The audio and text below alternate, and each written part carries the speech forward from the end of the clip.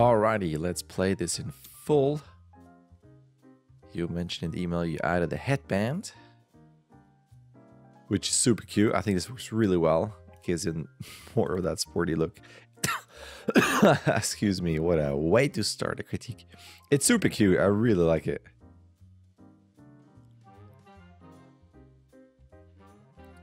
I think when I watched this the first time, there were three areas that stood out. And not that they're shop breaking, but I was wondering, that's interesting. I wonder what's going on there. Like one, I'm not quite sure what's going on. And then the other two, I kind of know. So the first one is, this is all super cute. And then here, I'm back to thinking, what is going on through here? It's not like his feet are sliding. It's not like he's too off balance. I mean, he has a lean forward. I wonder if there could be a bigger curvature in his body to stay more balanced. Or maybe it's the momentum of like how quickly the root changes, stops, and goes this way and goes this way. To be honest, I can't quite pinpoint this. There's something that seems... Oh, wait, I think it's this here. He comes forward, and when he starts moving left and right, here, I think that's what I'm reacting to. He has all the steps, right? And he got a nice breakup between everything, and he got the lower neck here involved. All that's cool. And once you get to here,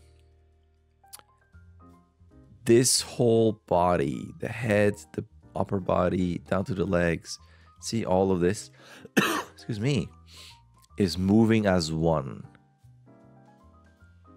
Here again, it's moving as one forward. There's a little bit of a change in the head there.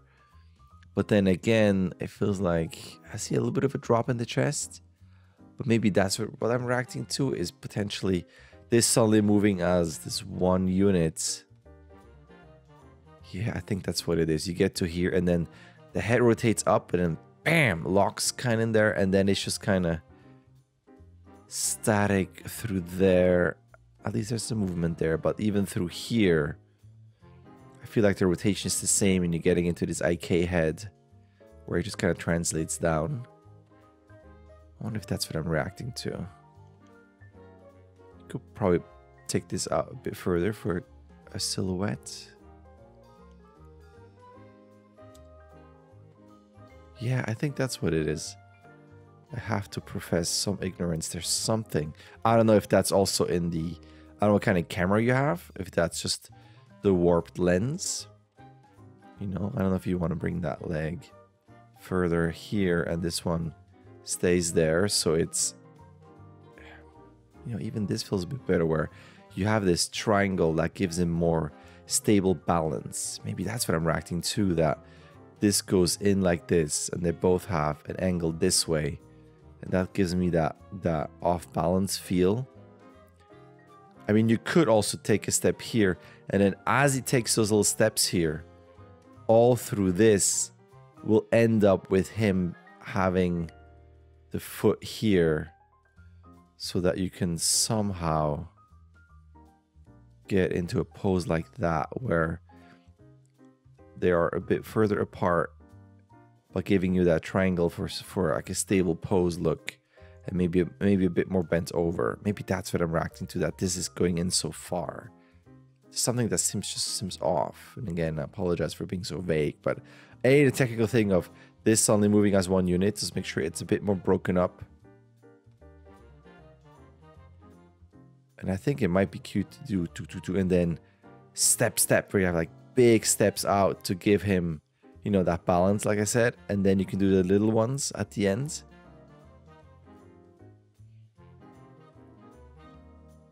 Then the two other ones were, I think that jump, I think could have just a bit more zip. And I wonder if that's just like 2-3 frames. And this could just be getting a bit higher. Same timing, just going a bit higher, which will make this a bit zippier and faster. But you don't want to sacrifice hang time. It's just, it feels like you want to just go a bit zippier. And I'm really talking a frame or two. feel just a bit.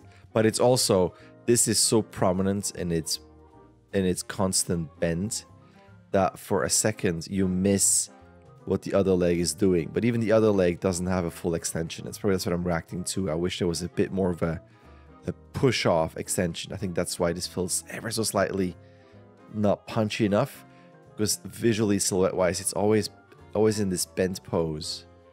We don't get a push off leg extension. And the last one was that these two arms kind of come down together. I wish this was a bit more offset. He goes, yay! And then on that land, you know, like whatever you want to do. One would be still up here, and this one starts to go down and wrist a bit lower. I would just offset that a bit more. And now that I'm framing on it, make sure the dad looks up at the kid. Because like once you're in here, he's kind of not quite interested. So a bit of a look up and follow down to the kid would be good.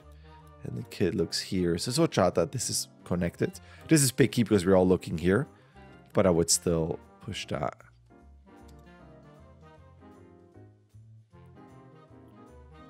Just look at the kid.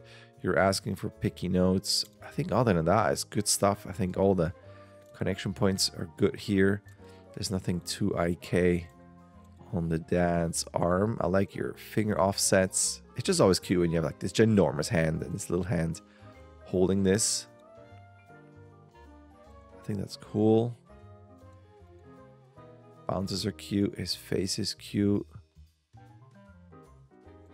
Eyebrows are definitely more expressive there. We can see that, and then that's all cute.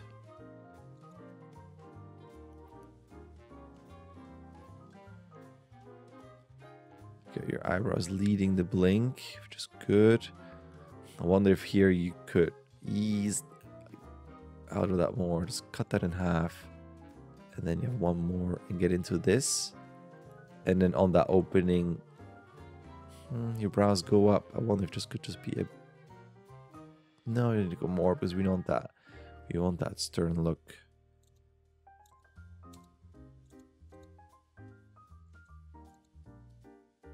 No, I think it's okay. I'm just focusing on being picky for picky's sake. Maybe I'm just already getting used to this. There was something about that blink that just felt slightly mechanical.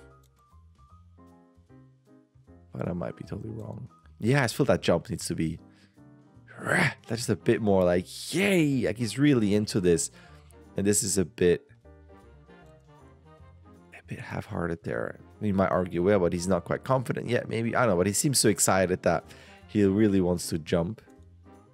Something that might be cute is if you look at the dad, right? He looks at the kid, looks at the kid, and does this thing. So there are a couple things, two things here. He seems to, there's something rocky here, pop up right there. And how that body changes. I feel like that upper body, well, rotation towards us. And then how he locks into this position in real time is a bit fast. Ba-bam. Especially that stop. Watch his nose. Bam. He all kind of comes to a stop too quickly and has a slight feel again of chest and head, especially through here, all locked as one. So you have kind of a separate shoulder arm move up while the body goes more away from us, while the head is locked to the chest. So watch out for a bit of a stiff feel there. But I'm wondering if he looks at the kid, right? Gets ready. And it's almost very subtle, almost mimicking what he's doing, meaning that he gets ready and he might even close his mouth a bit sooner, or maybe open his eyebrows and his eyes a little bit. It's almost like, oh, is he doing this? And on the jump, he goes back into his face, you know, almost like you're watching go, oh, and he has that reaction that is kind of tied to what the kid is doing, maybe. Just throwing it out there. That could be interesting, maybe a little subtle thing on him, because the dad right now just feels like, right. You know, there's no emotional reaction to him jumping, taking that leap. So maybe you could mirror that and do something with it. Eye contact at the end. Rest is really cute.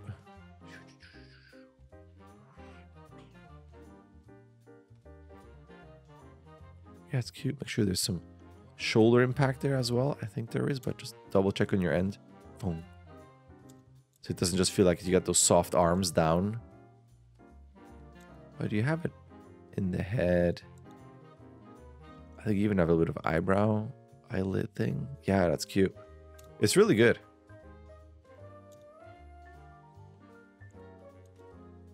I think this all works, especially since it's so fast. Sometimes framing through things is a bit too much. I like that your thumbs come together. Yeah, it's really cute. It's just kind of my picky things. Yeah, and mainly how he comes to a stop. So look at all those lines here, how they just end. It's all a bit, even though it can continue, especially through here, you're not resting on this for too long. But I think we can look at how these come to a stop.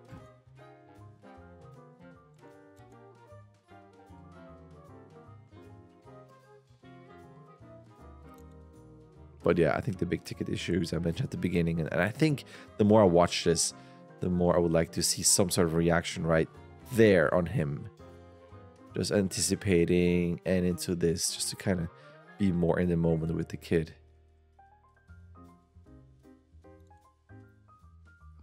And since you're picky, I mean, since I'm picky, you might even just open up his eyes more, a bigger smile.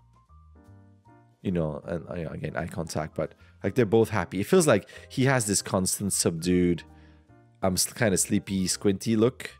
And maybe through here, you could already push this a bit more. I see the change in here, but you know, he seems pretty tired at this point. So maybe at this point, already opening his eyes a bit more so that here it leads into, yeah, I'm exaggerating, but you know, it's maybe a bigger emotional change. He seems much more excited about this than the dad. The dad's going, come on, kid, I don't have time. I think that's it. Again, sometimes, you know, I look for picky things because people ask me to, but then I'm probably focusing on all the wrong things. Like, is this foot landing could be a bit more tilted this way with the foot, so it's not a flat landing. Maybe the surface is a different color, so we have a nicer silhouette between the foot and the surface. Same thing here, it's a bit flat, maybe turn it away from us a bit more. You know, every step is always slightly offset for more complexity, so it's not this flat loafer coming down. You know, stuff like that. I mean, you know, you could argue, you could talk about this. I mean, it feels like that shape and that angle is almost kind of too similar through here. You might want to bring in some rotation this way, so it angles this way or this way. I don't know, you know, I watched it and I go straight to this kid. And again, it doesn't stand out because of the coloring and all that. But, you know, I don't know, is that worth a picky note?